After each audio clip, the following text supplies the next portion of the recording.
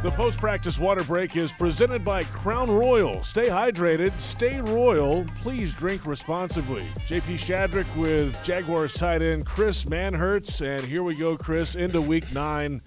Now, coming off a tough performance last week in Seattle, getting back on the practice field this week, facing off against a really good Buffalo Bills team coming up.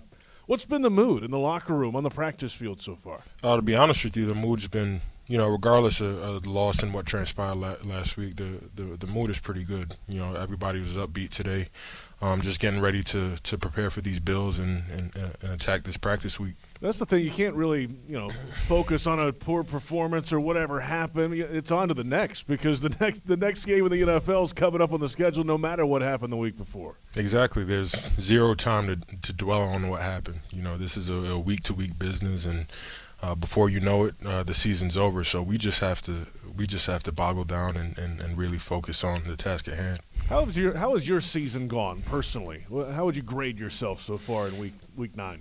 I'd probably give myself a B minus. Honestly, I have very high expectations for myself and how I play and what I bring to the table. So, that's just coming from the standards that I have for myself personally.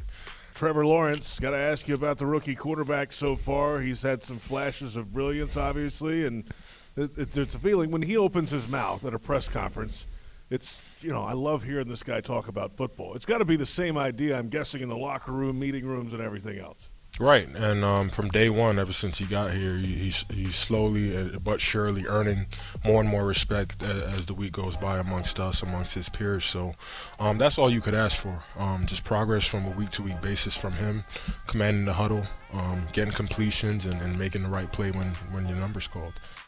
There's got to be still a belief that this thing can turn in 2021 in the locker room. Hasn't gone well, wins and losses, we know all that. But as we said, there's a lot of football left ahead of this team, right?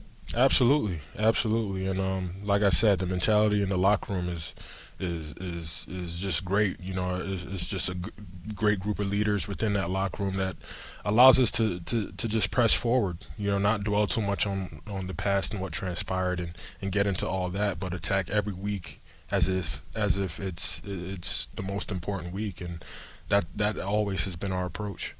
The Bills' defense is among the leaders in most any metric you want to throw out there. Total defense, they have the most takeaways in the NFL. What makes them so good on defense?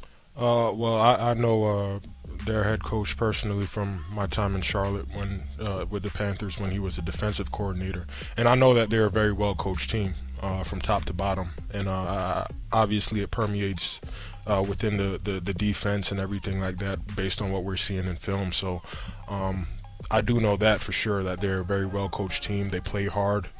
They're physical. The D-line has a great motor. So we have our work cut out for us, but we're excited and ready for the challenge. It's amazing how small this league is, right? A connection you had in Carolina is in Buffalo. It just kind of rotates. You could have something like that almost every week in the NFL, it feels like. It's like a carousel pretty much. Right. Once you're in, and it just kind of rotates around. Speaking of, you're facing off against a franchise that you started with in the National Football League. You spent an offseason, had a tryout with the Bills way back in the old days. When you see them on the schedule, does that do anything for you, or is that, water under the bridge now? For me, at this point, it's water under the bridge, but I'll never forget them as a team that gave me my first opportunity. I spent 5 years of my life in Buffalo. I went to college in Buffalo. So there's still a tight-knit community over there of people that support me and has been following my career. So I'm just grateful for that. Are you ready for Canisius Golden Griffin season yet, or what? I've been counting it down. Have you? I can't say I have. I must be honest with you, but I'm sure as an alum you're fired up for hoop season. Right? Oh, for sure. Right around the corner. So, stretch run coming up. Hey, big ball game. Got to have fan support this week coming home against the Buffalo Bills. I know there's a lot of Jaguars fans that are, the same thing, going through it week to week with this team.